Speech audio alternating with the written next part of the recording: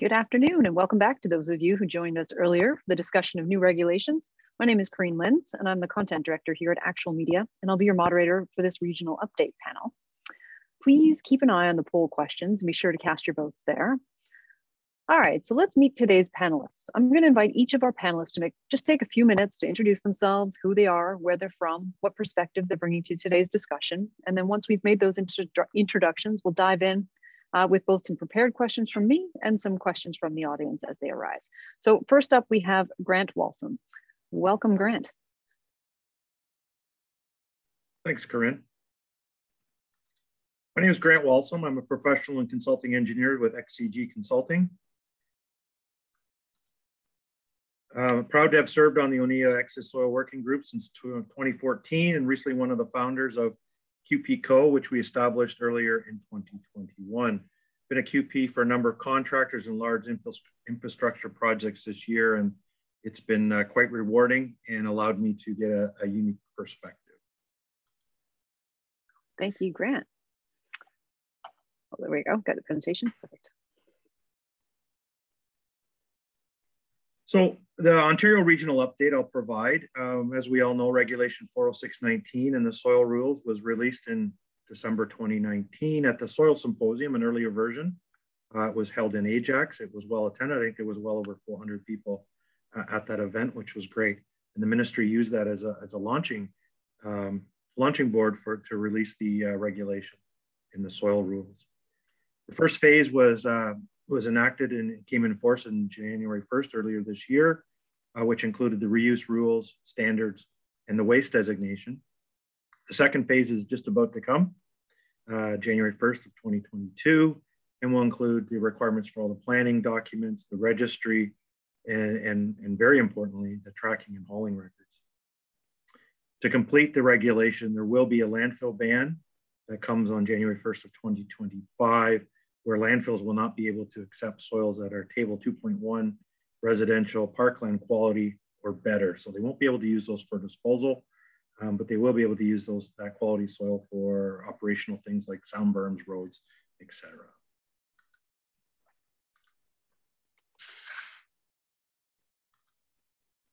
Recent activities that have happened in Ontario is the Ministry of Environment did a great job on hosting 8 specific topics, webinars through the month of November. It was quite a busy time for those who were lucky enough to get on those webinars. The slide decks have been made available to share around, and we're looking at different modes to make sure that those are available through, whether it's through the Oneida Excess Soil website, the QP Co, but right now they're being shared around by email. My understanding is as well that the ministry is taking the Q&A responses and they're preparing the responses, and we're going to make those available. Those will take a little bit of time. There was a lot of questions, and with 8 sessions, it's taken them a while to get through them, but my gut feel is that those will be available sometime in the new year. Denise mentioned this earlier this morning on the first session, that REPRA, the registry that's going to be for excess soil, is now online as of December 1st. They met their time commitments and it's on time and ready for use as of 2022. Their info sessions and slide decks, recordings of the sessions are available on their website, and I can provide that a little bit later, a website there. Other great things that are happening is ancillary businesses and organizations are forming. We've seen the emergence of some great soil tracking softwares, matching service, which I think is going to be discussed a little later today. And I'm interested to see if there's going to be a soil bank, a commercially run soil bank, and that'll be interesting. And I'm not aware of any, but that'll be kind of cool if that comes up. Other things like the consulting services that supply QP services are starting to now come up with almost departments because of the demand for QP for excess soil. So we're seeing a lot of emergence in that, and they're becoming experts in their firms to provide services to their clients. And QP Co, which is Qualified Persons Community of Ontario, was formed earlier this year, and not necessarily for just excess soil, but also for brownfields and records of site condition. But that's been formed, and very proud of that. We have over 100 members now, and we're doing great things with the great partnership that we have with the Ministry of Environment on a number of things. Successes. We're starting to see some behavioral changes from the old way of doing things. It's going to take some time for everybody to get on board, but we're starting to see those changes over this past year. We also saw a number of municipal contracts that were executed in 2021 for infrastructure jobs, sewer, water main, roads, et cetera, that included the requirements of the regulatory requirements and access soil tracking and characterization and the destination assessment reports. And those went very well. The ones that I was involved with that I'm aware of went very well. Great implementation, understanding by municipalities and including their QPs, and getting the contractors up to speed that were involved on those projects and the acceptance of the regulatory requirements.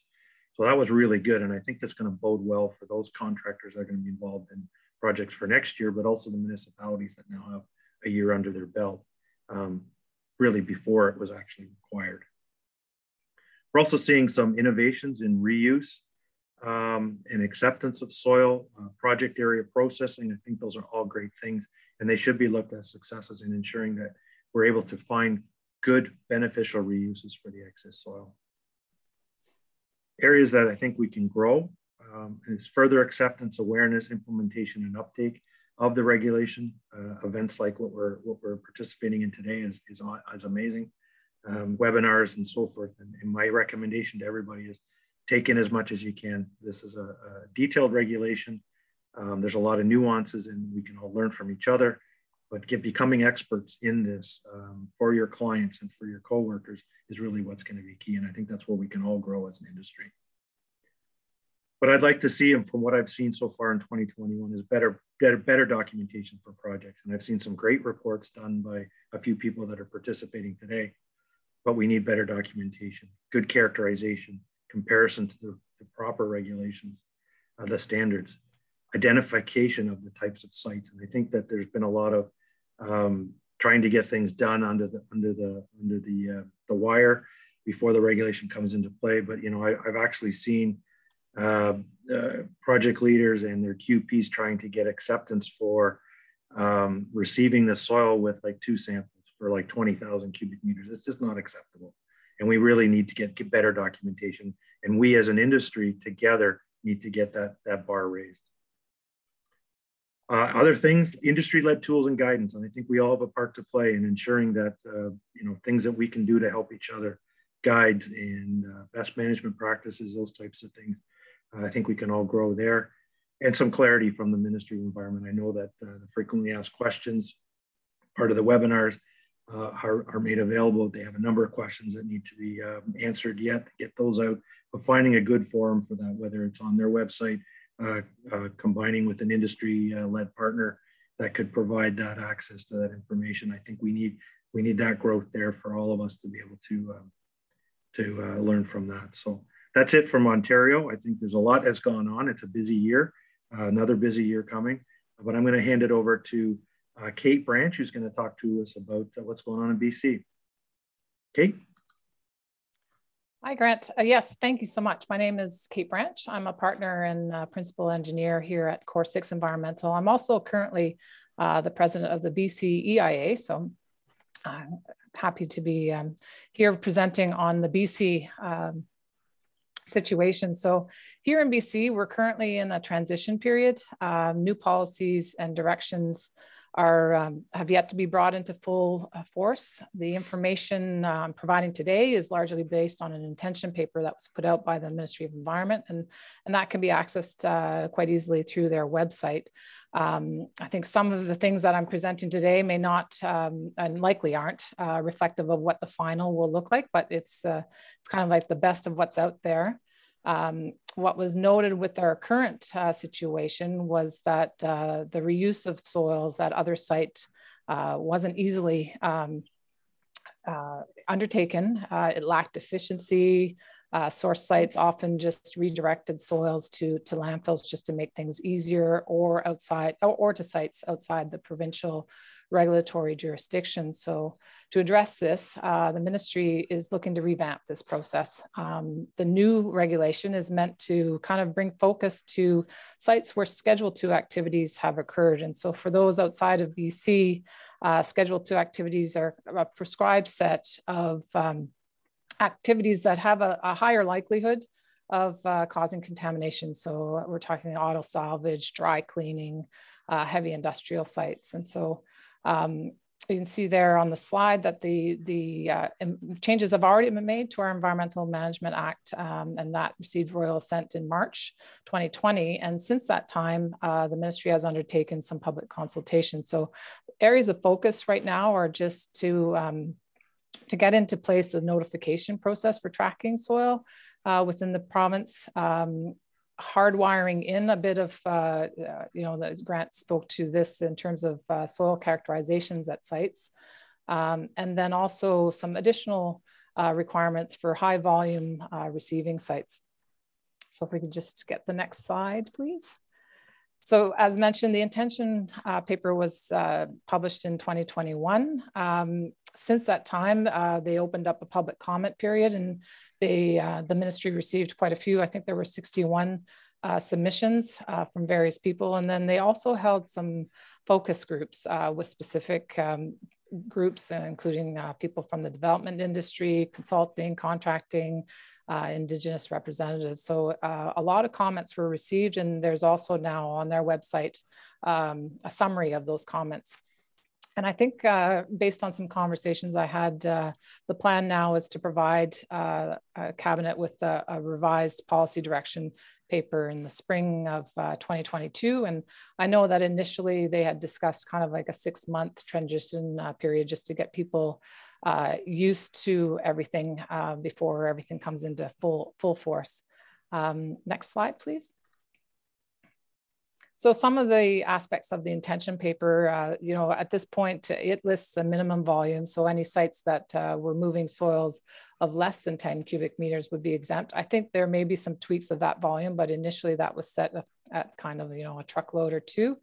And then there was a great desire to get in this notification system so that people, both the ministry, municipalities, and Indigenous nations had the ability to see what was kind of moving around the province. And so, and the other aspect, as I mentioned before, was that federal reserve lands now will no longer be exempt from this. And so notification for movement out of and to federal reserve lands are meant to be drawn in by this regulation. So that's new for us.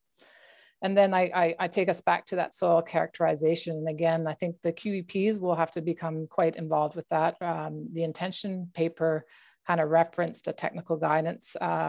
I find, so the personal opinion, that technical guidance is kind of set up more so for the investigation of hotspots and stepping out from those, and less so on confirming that the soil is clean.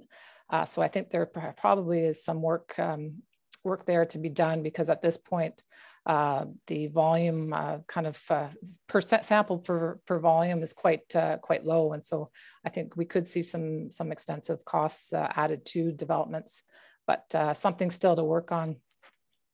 Next slide, please. And then finally, I wanted to talk about high volume sites. So that's been kind of tagged as sites that will be receiving 20,000 cubic meters over their lifespan. And there is a desire to bring in just a little bit more I guess, awareness and risk management of those sites. So it will be a situation where those sites will have to, or may have to, institute some sort of liners or leachate collection systems and some ongoing groundwater monitoring just to protect potential receptors. I think given the floods that we've experienced over the last little bit, I think climate change mitigation implications with these high volume sites is going to become a focus. I think we'll be seeing potentially some exemptions for diking around sites, but also I think there has to be some discussions about elevation, the rising of elevations on sites to protect them. And then the other thing that kind of tweaks on the regulation is how to manage linear construction projects. And so, at what point do linear construction projects potentially become a receiving site? And so there may be some exemptions that come in for those types of things. So yeah, that's kind of my message today, is just stay tuned. I think a lot will be coming here quickly in the spring, and I appreciated the opportunity to meet with the ministry in those focus groups and kind of bring some kind of real world and have the discussion around what could potentially work better. Because I think at the end of the day, what we want to see is soils remaining closer to home and not being redirected necessarily to landfills. So that's the end of my presentation. I think I'll pass the speaker's mic over to Nicolas now. Thank you. Thank you, Kate. Hello, everyone. So my name is Nicolas Sbarrato. I'm a project director for WSP Canada. I'm based in Quebec City. I have been a contaminated land specialist for nearly 15 years. And for the last 6 years, my work consisted in managing one of the largest contaminated site remediation in Quebec, the Turcot Interchange Project, which is a good situation where excess soil and contaminated soil management was a challenge.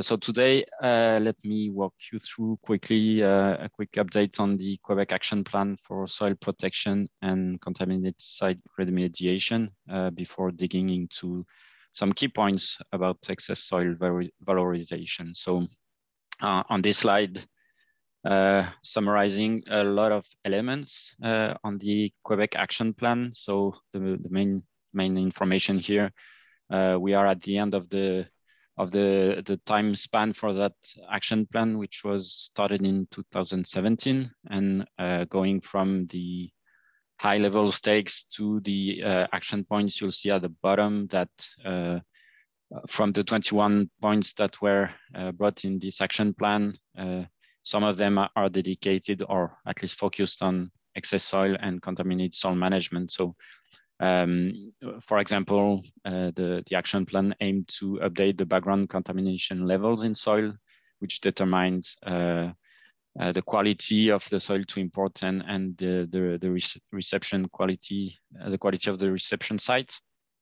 One of the other focus of the ministry was to make sure that other more valorization options would be offered to the industry. There was also an aim of publishing a guide on this valorization, so making sure that guidelines and options are clear and shared to the industry. And the last element that was a key point of the action plan was to enforce a fee for the burial or the landfilling of contaminated soils.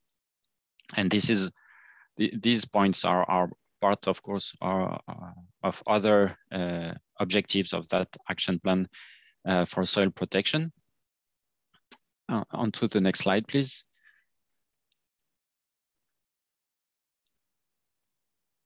So as for the excess soil valorization update, so I've tried to summarize here a timeline starting in 2007, when all excess soils, it was declared that all excess soils should not degrade the quality of the reception site. So that's the basis of our management here in Quebec. I guess it's the same elsewhere. And this is where the first excess soil valorization options were published. Since this time, especially when we had to apply these options on large sites, there was an opening or at least a consideration of more and more site-specific standards, where we could use a higher level evaluation of the site to reuse soil.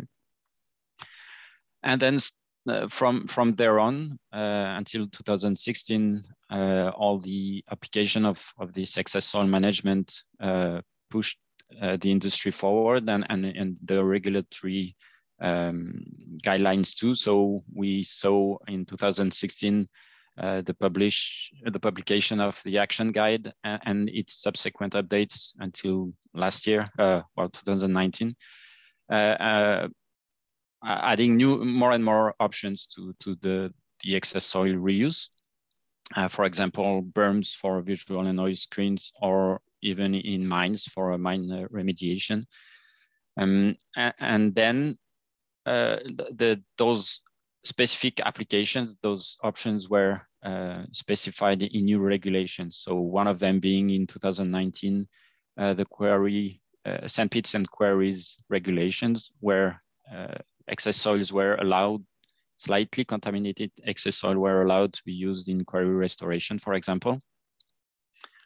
But then from this time, all subsequent regulations that you would see down the timeline here related to valorization of residual materials, for example, we've seen more and more options, but only in specific regulations. And this is where maybe the biggest challenge is today, is that we are still waiting to see a connection, or at least not a connection, but some kind of reality check on the field, where we have to apply those regulations and the reuse of certain materials. For example, the regulation regarding the valorization of residual materials that was published last year pushed the industry to consider the crushed stone, for example, or all granular material as residual material. So making sense in a way,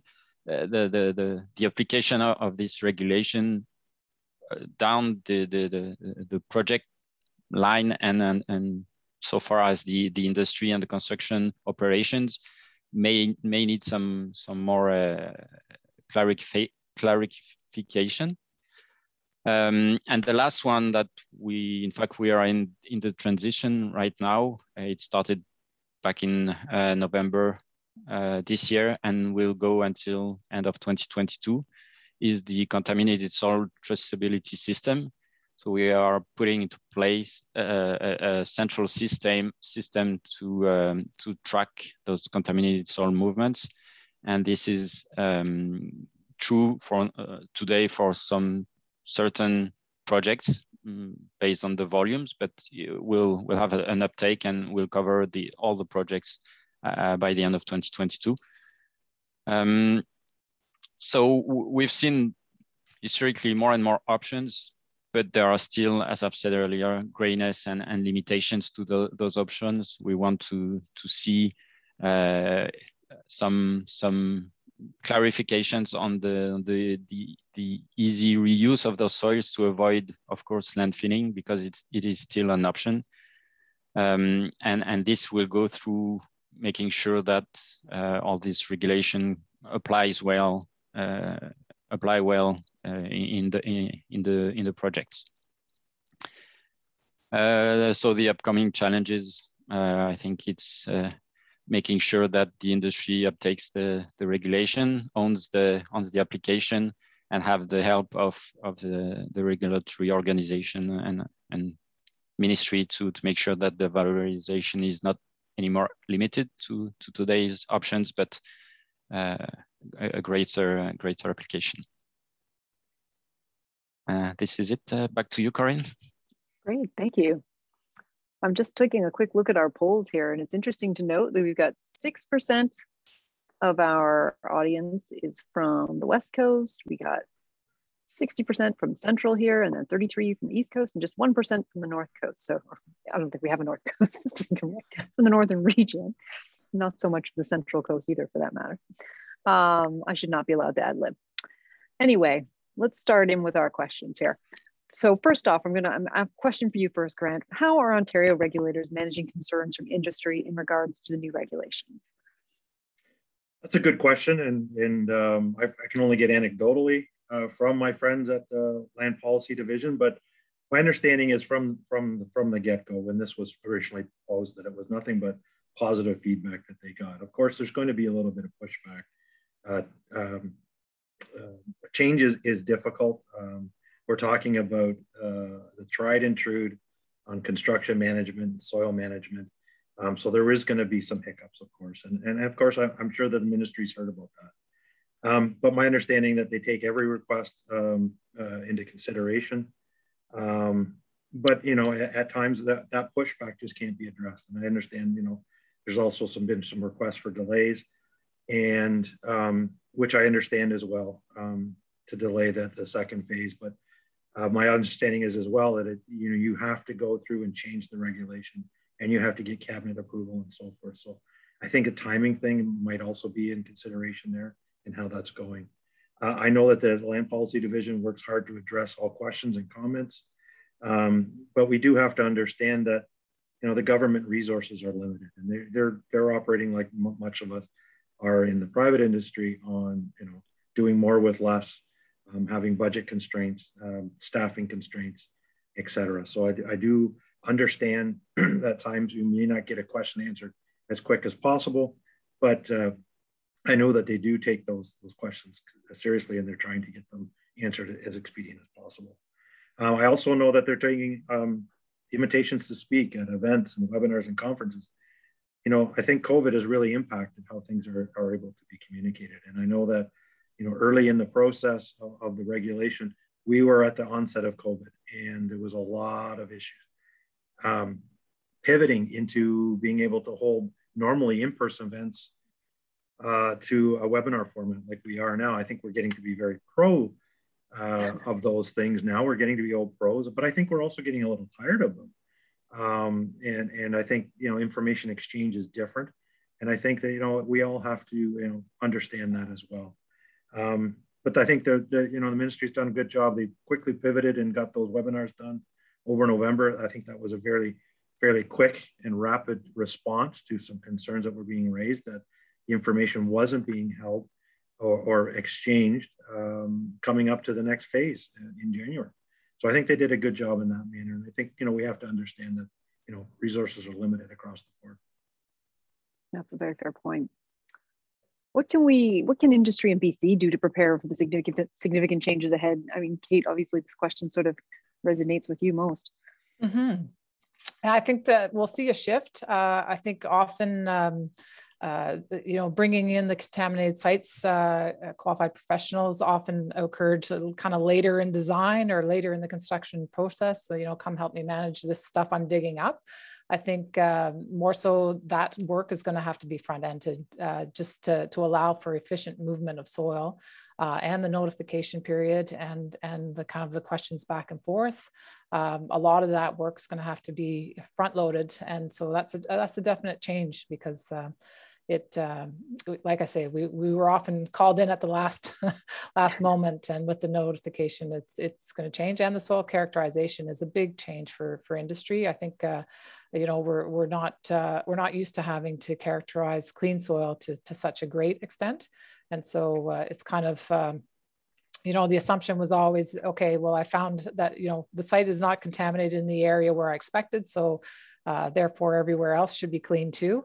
That will be requiring a bit more scientific backing, and it'll be interesting to see the kind of the sweet spot that we get into, because you want enough to be scientifically defensible, but then you also don't want to have it be so financially and time sensitive that at the end of the day, it's just easier. What you don't want to see is people going back to the process of, it's easier to just send it to a landfill, right? Right. Mm-hmm. Makes sense. Thank you. And you're welcome. Nicolas, how are Quebec construction companies changing the way they manage and optimize excavated materials in light of rehabilitation policy action plan? So I think we're on the right path. One of the interesting points is the context. We are seeing more and more large projects that allow flexibility to assess new methods or try new methods and change the traditional work plans to apply those new regulations. We also see more and more collaboration between constructors and consultants, for example, to understand the requirements, but also to find efficient ways of operating on the site. One thing for sure in Quebec is that there is a big uptake of new technologies and innovative solutions from the construction industry, and I think this is a key point for all this new excess soil tracking system, for example, or contaminated soil tracking system.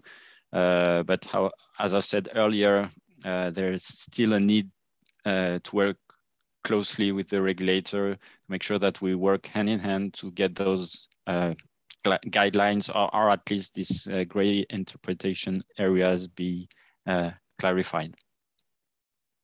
Okay, So we have a question here from the audience that I'm going to. It's a hypothetical question. So a receiver site, i.e. aggregate pit, has been identified for environmental restoration. It is found to have regionally rare plant species that are not included in SAR. These may be impacted by the filling process itself, regardless of the quality of the fill. No other impacts are expected to human health or the environment. Can this sort of project go ahead? Anyone like to take a stab at that? It's a good question, Corinne. And I think you would have to have some serious discussions with your conservation authority on those rare plant species. I think we have to look at the environment and the human health together. And I think it's a give and take. I don't think we can just turn a blind eye to that. It's the same as the invasive species. We can't turn a blind eye to that either. We need to be aware that we're not relocating those invasive species, but we also don't want to be damaging the rare things. But, I think it comes back to all other things like rare species of animals and birds and migratory pathways and so forth. So I think, that all has to be taken into consideration. But I think that some unique discussions have to be held with the Conservation Authority. Can those plants be preserved in some way that won't be impacted, or can they be relocated? And I know that's a very rare thing. And as an environmental civil consultant, I'm not sure I'm the best person to answer about the biology of those types of things. But I think for sure that Conservation Authority should be involved in having those discussions. And actually, in Quebec, the regulator added this invasive species requirement when you manage soil outside of the site, of the origin site. So this is we are seeing wider options, but then on the other side, we're seeing new requirements related, for example, to invasive species, which maybe compensate this opening to and limitation on the other side. Thank you. All right, let's get back to our regularly scheduled questions here. Is there sufficient and effective communication to industry about excess soils legislation? And this question is open to everyone. Yeah, I think I can provide a BC perspective in that we've had quite a bit of lead time and lots of opportunities for comment, lots of webinars. There's been a significant number on various dates. And so really there's no, other than a personal choice, there's really no reason for not having some of the information. It may not be clear, and there may be some continued conversation that needs to be happening with consulting engineers to help, or consultants to help with that process. But industry should be aware of what's coming. The question will be, in our stage right now with the comment period, is whether or not, or how much the comments provided to ministry will be integrated into the final document and the final regulation, right? Fair enough. Mm-hmm. Grant or Nicolas, would you like to jump in? I can jump in. I think, communication is a funny thing. If you give them too much lead time, they won't take it seriously. And in terms of, outreach and so forth, we've been talking in Ontario for a couple of years, but I don't think anybody really took it seriously until they started seeing these deadlines coming fast. And I think then the desire for the information has been there. And I think, so it's a fine balance. I think we all are evolving too with COVID on how do we want to receive our communication? And, do we have the standard channels like websites and LinkedIn?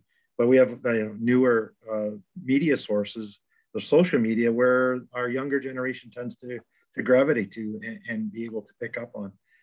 Other things like trade publications, like Environmental Journal and Renew and so forth.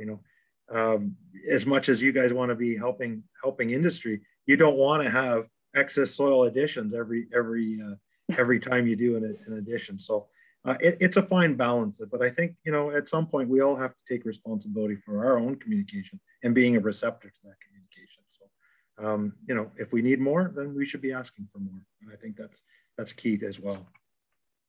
Perfect. Yeah, and I'll add that also a good relation with your local regulator representative to ask questions, and it can be really specific questions on site context is also a key in this communication. Perfect. All right, we have another question here from our audience. What exactly triggers the use of BRAT? If an impacted soil does not meet the guidelines of the excess soil rules, can a MGRA approach be used to identify RMMS that can help ensure the risks are mitigated? That's an Ontario question, so I guess that one gets volleyed I into didn't my recognize box any here. of those acronyms, so I'm going to stay quiet here. Yeah. The BRAD is a great tool in assessing whether or not the site that you have can receive soils that are outside the generic standards. So for sure, the risk assessment approach can always be used. It's not going to cure all. You know, you may have some soil that still will not meet that the site use or the characteristics of that site. Depth of groundwater, all of those types of things. So, but it is a great tool. And I know that it's been a little slow on the uptake. I've had the opportunity to be involved with a couple, and worked really well for one client, didn't work well for another client, and they didn't get the results that they wanted. Going the next step and getting that filed with the ministry for specific use on that property, I don't know if that's happened yet in Ontario.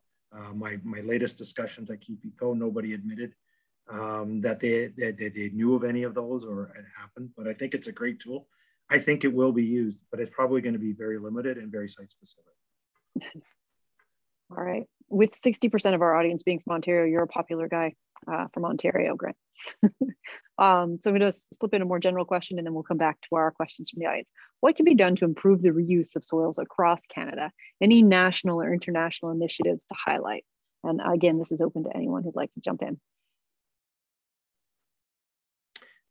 I think, first of all, you guys have done a great job on taking this topic and going national, knowing that Ontario, we've got a lot, but there's things going on in Quebec, there's things going on in BC, and I think that the other provinces will follow, knowing that, you know, it's a good thing to do and ensure the quality of the soil. So taking these things national, I think CBN also may have a part to play, because a lot of the people that are involved with the Canadian Brownfield Networks also do, you know, development and you know, consultants and so forth that are dealing with remediation. A lot of those skills are crossed over, and a lot of us do both. So I think things like that. Other things that I've looked at is maybe coming up with things like lead points for reuse of soil on your sites. And I think that, you know, if we got some awareness around that and was able to find a way to provide that to the developers who are looking for those lead projects, if there's a way to include excess soils and beneficially reusing soils would be great. So those are a couple of ideas that I've had. One thing also maybe to mention regarding this not national approach, but maybe interregional approach, is that we will maybe see more and more movement of excess soils between two regions along a border. So even if there is no national initiative or national organization taking care of that, we'll have to see at least communication and collaboration between two regions for those specific cases. And this is where making sure that we speak to the right person and we share the expertise and the requirements on both sides will probably benefit two regions as a side effect. I think also, you know, as we turn more so towards a climate change strategy, I think instituting some of those aspects into our decision making around excess soils will lead to reuse and beneficial reuse, as opposed to just you know, wasting it as cover in a landfill. All right, we have another question from the audience here. How will Ontario manage small scale projects and make sure the private citizen follows the regulation? A large portion of rehab fill used in pits and quarries is from these small projects. How do we verify they follow the new regulation? Again, it sounds like an Ontario question. I think that was Anthony. Thanks a lot, Anthony. Put me on the hot spot again. Small scale projects, there are the limitation sizes, the 350 and 100 cubic meter triggers. And pits and quarries, yes, they do take. We have to remember too that if we're dealing with small scales, what's the source and what are the opportunities for actually that soil being impacted in any way that may not be adverse to the health, human health and the environment and so forth. So that's the thing. What's the triggers in terms of volume? What's the potential for impacts in that soil?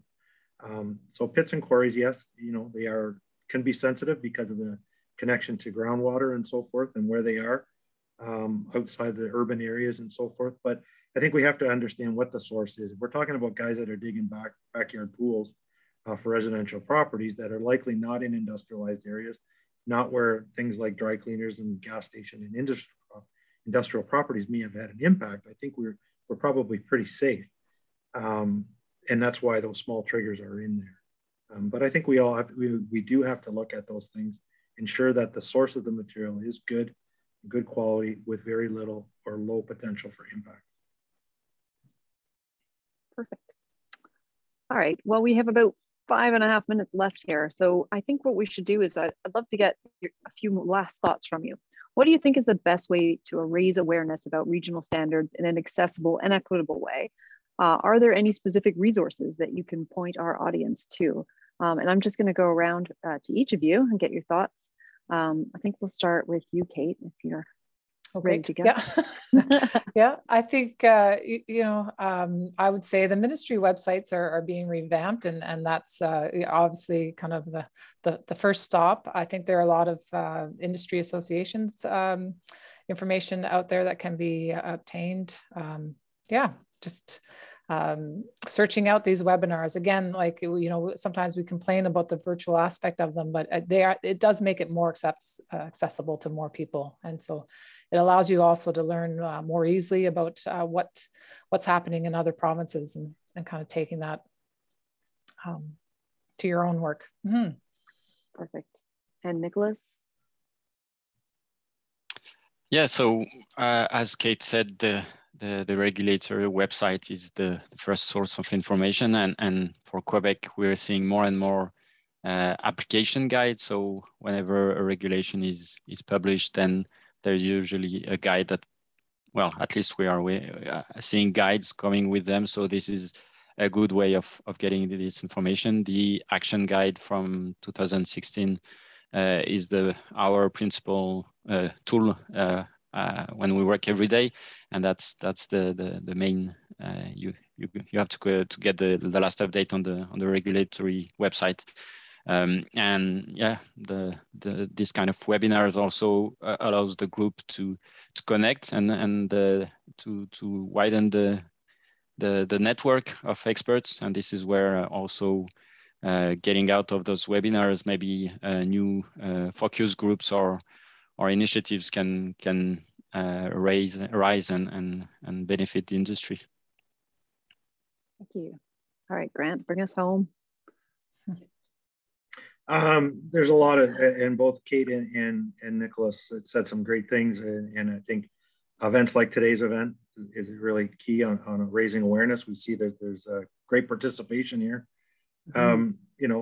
Industry associations are really key for ensuring that their membership is being looked after, and the information around, say, excess soil is being tailored to them. So if it's hauling groups, that the information that they need to be aware of is delivered to them. So sometimes it takes a little bit of tailoring, but there are a lot of requests right now going out for industry association presentations and so forth.